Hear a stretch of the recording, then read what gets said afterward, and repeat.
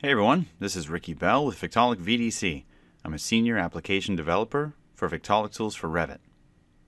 In this video, I want to go over the Victaulic Dock. The Victaulic Dock is a dockable window that's generated from the Victaulic ribbon that can be placed anywhere on your Revit screen and even on different monitors as you work in Revit. Within the Victaulic Dock are a number of different tools, and I'm going to go over them each individually with just a brief overview so you can get the idea of what they're intended to be used for. Now, if you're in Revit and you have Victaulic Tools for Revit installed and you don't see the Victaulic Dock open, here's where you can find it. Up in the ribbon bar, you'll see the Victaulic Tools tab, and over on the left-hand side under the Create Assembly menu will be the button for Victaulic Dock. Now, this will open a dockable window. This window can be dragged out of its place and placed anywhere on the screen. A lot of times we'll see customers who put it on top of the properties window, or maybe it shares with the project browser. For me, I'm going to put it off to the right-hand side for now. The dock is intended to be placed vertically on your screen, although there are some extra features if you were to drag it a little bit wider.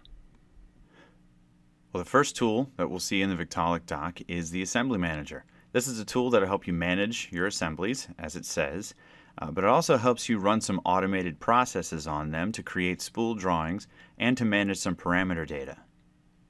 Well, before I can illustrate many of these features, I'll have to make some sheets out of these assemblies. The settings for this can be found in the Settings button up here, and I go into greater detail in the Assembly Manager video, so definitely check out that video. But these instructions here control what shows up on the sheet and where they show up on the sheet. Okay, I'll select just the first four, choose a template, and click Go. Now, sheets are being created, views are being placed on those sheets, tags, dimensions, continuation tags, QR codes, barcodes. It's all being controlled by our settings. And when you generate more than one spool sheet, it returns you to your previous view. So over on the right-hand side, you'll see these icons. They help you determine the status of spools, and they also serve as navigation buttons to go right to that sheet. Going top to bottom with the Assembly Manager, there's a couple items here that can help you better organize your sheets and organize data on the sheets. Grouping by level, area, zone, and sequence, especially when you use the Sequence Manager, can help you group your assemblies. This filter text box right here can be typed into, and in real time you can filter down to exactly the assemblies you're looking for.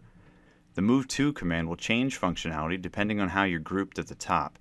So at the moment, Move To will show me my available levels, and I'll be able to change the levels of these items within my project.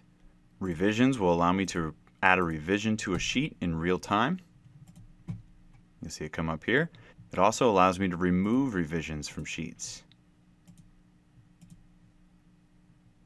The Locate button helps you locate your items within your model, and the Actions menu gives you even more functionality, whether it's adding to a print set, selecting the associated sheets so you can populate certain parameters, creating packages, which we'll talk about in the Package Manager, exporting STL files and PCF files, as well as pipe cutting files. Well, moving on to the next item in the Victaulic Dock, you may notice that we've changed our navigation menu. It previously was tabs at the bottom, and now we have this menu at the top that can give you all of the options for the Victaulic Dock. So next we'll go to the Component Bank. Now, the Component Bank is a selection-based tool where you can save selections from your Revit model to a data file. You can move that data file to different versions of Revit and then recall those items. So let me show you what that looks like. I'll go back to my 3D view. If I were to zoom into this area here, let's say I make this selection. These drops are something I do all the time, so I want to automate this process. I'll take the mechanical equipment out of it and the assemblies out of it for now. I can hit Save Selection in the Component Bank. And I'll give this a name called Drops 1, and maybe put it under a category called Drops. Now, there's some other information here as far as the primary size. It tells you 8-inch. Secondary size, it just found the smallest diameter pipe that it could in your selection, and it came up as 3/4 of an inch. This is meant for you to be able to search by the size to look for compatible component banks later on in your project. So I'll click OK here, and it'll save my selection. After saving the component bank, it creates a little icon for it that will allow you to recall it in any other project. I'll stay within the same project, So when I recall this bank, I happen to be in a 3D view. There will be an extra click for this because it wants to know what level I'm placing the items at. So I'll click on recall. Now it's prompting me for something flat. I'll give it this pad back here. And now that it knows I'm on level 1, I can place the bank wherever I want. I'll place it over here. Now if you were to try to recall this in a plan view or any other two-dimensional view, it already knows the level that you're on, and this is a single click operation. And after a few seconds, the piping system is then redrawn in your model. So this can be a huge time saver for common configurations. You can also export these, so click on it once and hit Export Bank. This will come out as a zip file that you can then share with other people in your organization.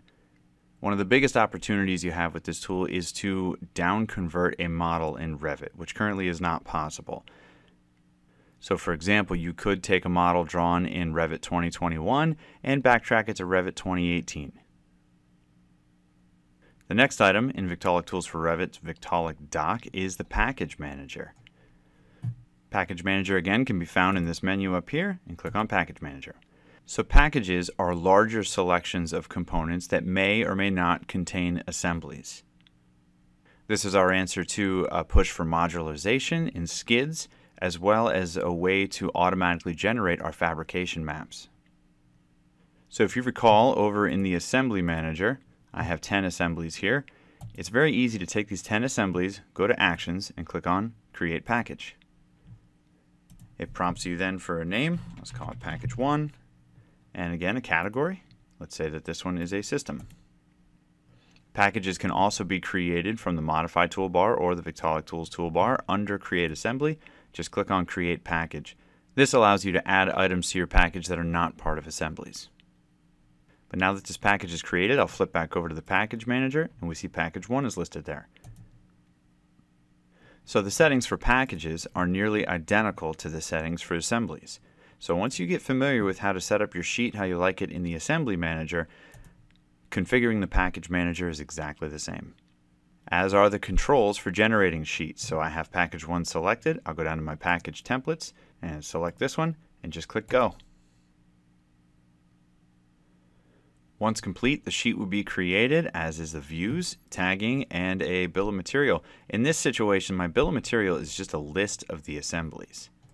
But if you take a look at the tagging, you'll see that the assemblies themselves have been tagged.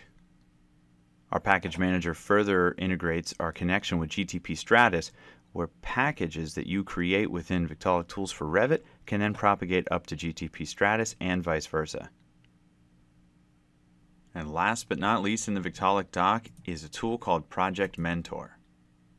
So Project Mentor is a way that you can set up custom rules that you can run across your entire model to look for inconsistencies, parameters that aren't filled out, misuse of product, geometric clashes, and really anything you can think of. The rule set is completely customizable, as is the way you run the rules. So let's go back to our 3D view for a second. If I take a look at the settings for Project Mentor, it can be a little overwhelming, but each one of these lines here represents a rule that you can create and you can modify. By default, we'll have a Victaulic standard rules template, but you're welcome to create your own. So digging into one of these rules, we have a missing sequence rule here that's pretty easy to understand. You can see that it says missing sequence. You can say that I'm looking at the family category of pipes, and I'm looking for the rule item says the Vic sequence equals nothing. So you repeat that rule for every other category that you want to check. And when you want to run that rule, all you really have to do is have it checked in your template. So I'll click OK here. Now if I hit Check Model, it's going to find that pretty much everything in my model is missing a sequence. But just to show you how fast it goes, I found 572 items. In this case, I wouldn't fix them individually. I would probably apply the sequence to all of them at the same time. Let's take a look at some other rules. Under Settings, I'm going to uncheck the sequence one, and I'm going to check the one that looks for duplicate couplings. And because our couplings for family type systems are technically flanges, there is the opportunity to have two couplings on top of each other. So we have a rule in there to check for that. Even at the bottom, I can be looking for maybe clashes or missing couplings. But for now, I'll just run the duplicate couplings rule. click OK, check my model, and it immediately finds two elements in my model that are duplicates. So I click on View, it will zoom me into that item. Now the second item is the other coupling. So as soon as we fix one of them, both of these will be fixed. The right thing to do in this situation is to change the second coupling to a family we call the non-connector, which will graphically fix it and will also guarantee your pipe lengths are correct. Now I can run the rule again on the entire model, or I can run it on my selection. So let's say I select just these items here, hit check model, not a problem. We'll go back to the settings. Now we have a number of different rules here, and you can check them on and off just like this. You can also filter down for rules. And let's say you wanted to have a rule that will look at assembly views and tell you if you're missing a mark tag. Let's take a look at this rule. This rule has a specific function called isNotTagged with an attribute of mark. Okay, I'm looking at pipes, pipe fittings, I'll expand this out, pipe accessories, and fabrication pipe. So I'll make sure this one's checked. And just for fun, we're going to set up this scenario. If you remember back here, this is one of my spool sheets. If I come into here and I'm just going to delete one of these tags. Now maybe the situation this represents is something changed in your model, something changed in your assemblies, that you added something to an assembly and you forgot to put a tag on it. If I go back to my model and just hit check model, now it picks up the fact that I'm missing a tag on one of my assembly sheets, and when I hit view, it actually shows me that view that's missing the tag. There's a little bit more info. If you click on more info here, you can see what is missing the tag and the issue, and a little cheater here that can tell you that it's a member of CHWR-01. I'll click on close, and maybe I'll just duplicate one of the tags that's here already, and we'll put a tag back on this. Check my model again, and it comes up clean.